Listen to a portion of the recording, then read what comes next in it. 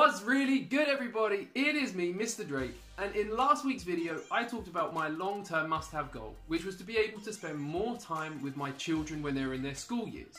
The reason for this is because as an adult, I now realise that there's so many things that I wish I'd been taught about money and finances when I was younger, and I'd like to be able to share that with my children as they're growing up.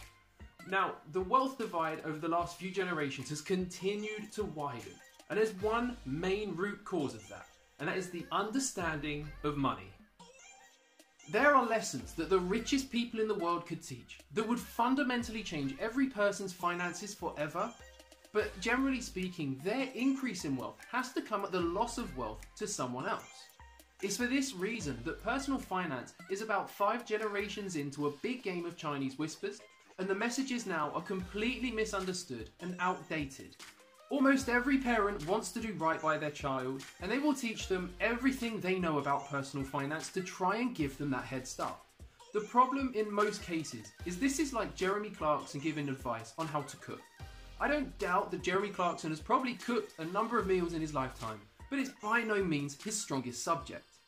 With these 4 steps, any parent of any financial background will be able to give their children a head start in their personal finances and help them be successful with money.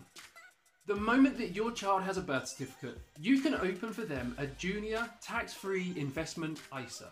You can also open a tax-free junior savings ISA, but the returns aren't fantastic, so I would recommend putting the money into investments for the long haul.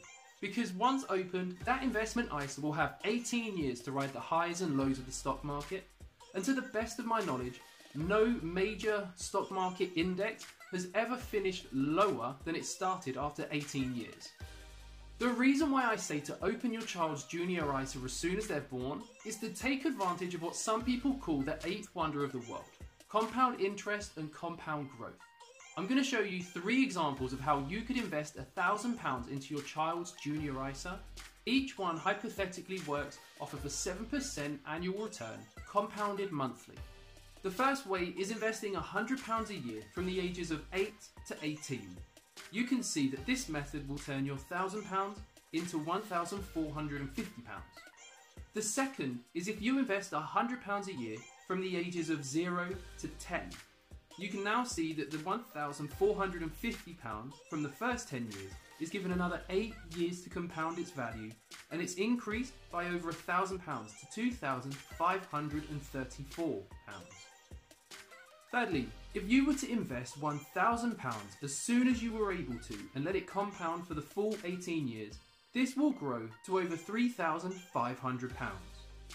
Of course, if your child is a little bit older, you won't be able to take advantage of compounding for the full 18 years, but the fact still remains. The earlier that you can start investing into their future, the less you will actually need to invest.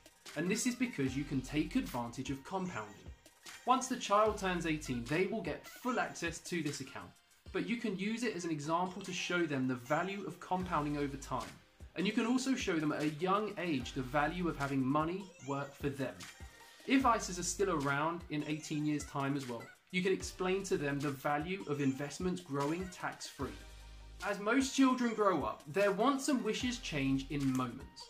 As adults, we realise that to want something new means that it has to come at the cost of something else, and this is known as opportunity cost. It is the loss of income that acts as the opportunity cost of telling your boss to shove the job where it's very uncomfortable, and for that reason we tend to mutter it under our breath every now and then instead. Many children grow up not understanding this concept because more often than not the parent pays the cost.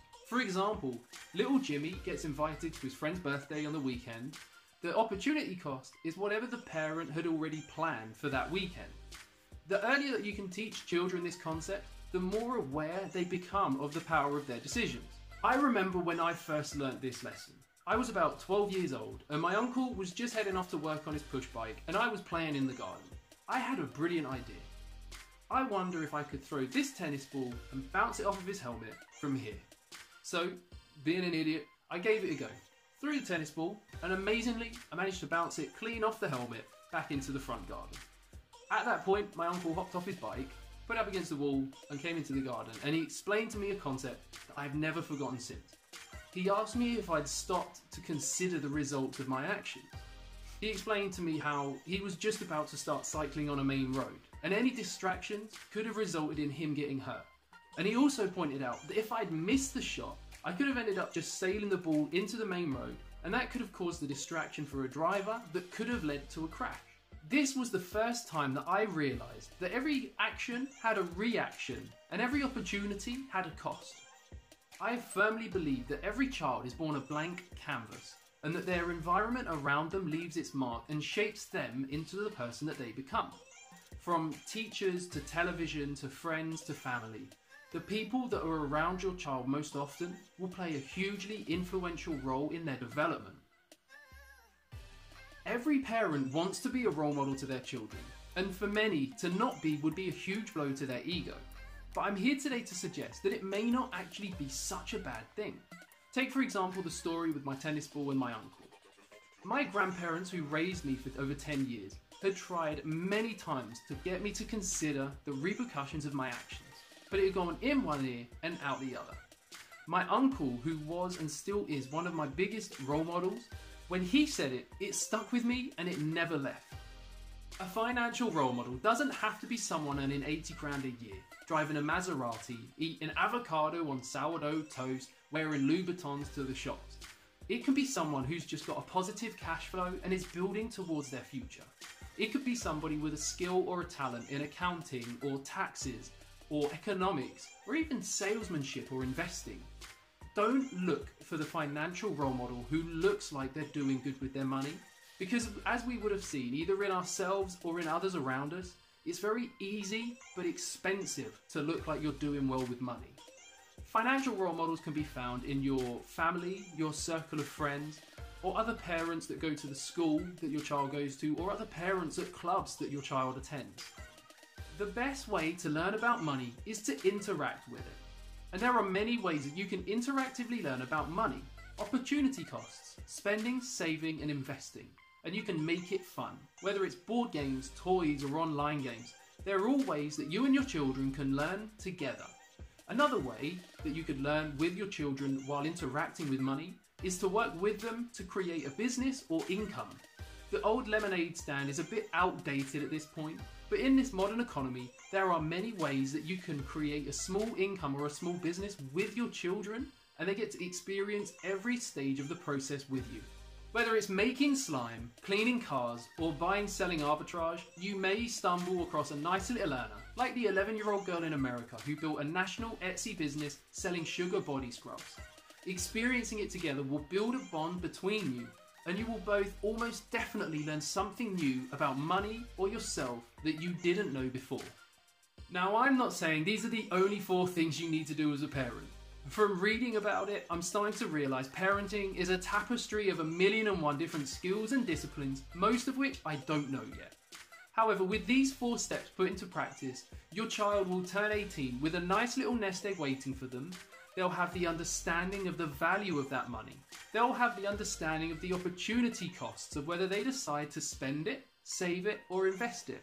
They'll also understand the value of having a mentor and role model, and they'll have the resiliency and the creativity to create their own income. And they may already have their own income by the age of 18, which gives them a further head start into adult life. However old your child is, it is never too late to start teaching them about financial literacy. I didn't start until I was 24. I wish I'd started at 14, because I'd be 10 years of action and education closer to achieving my goals. Until next time, stay cash flow strong. Turn your wages into wealth. Have a great week. I hope you enjoyed today's video. If you did, please like, leave a comment, or share the video so that we can help get it out to a wider audience. If you haven't already, please subscribe to the channel and get notified so that you see when new videos come online. Have a great week. See you soon.